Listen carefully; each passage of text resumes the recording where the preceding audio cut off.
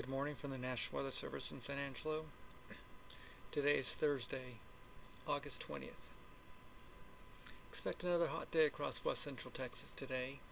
We'll start the morning off with some isolated to scattered showers and thunderstorms, mainly across the Big Country down towards the Concho Valley and the Heartland. And expect southeast winds today of 5 to 10 miles an hour, with high temperatures generally in the 97 to 101 range.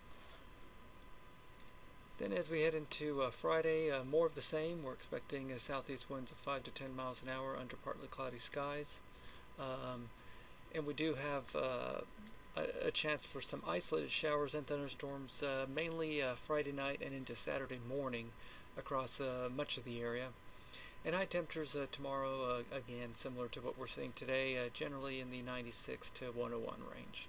Thanks for tuning in this morning.